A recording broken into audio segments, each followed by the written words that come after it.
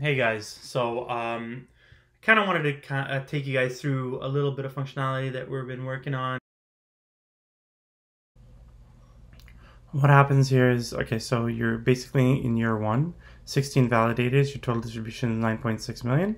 And then what happens is the block rewards is 16 divided by 9.6 million divided by 16, which ends up being 600,000, which is the total revenue you can see here from block rewards. Same thing, year two, you're up to 32 validators. Now your distribution is 19.2. Year three, same thing, 64, and then it's up to 38.4. So that all is fine. Now, if I was in year one and I moved down to 8 validators, I'm making 1.2 million in block rewards.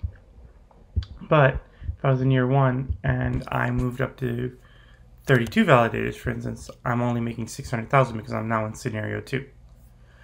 Similarly, if I'm in year one and I'm making 17, right? Now I'm making more than 600,000 because I'm in scenario 2 with 32 validators, but there's 17 nodes. Sorry, scenario 2 with making 19.2 total distribution, but there's 17 nodes, so I'm making more than 600,000.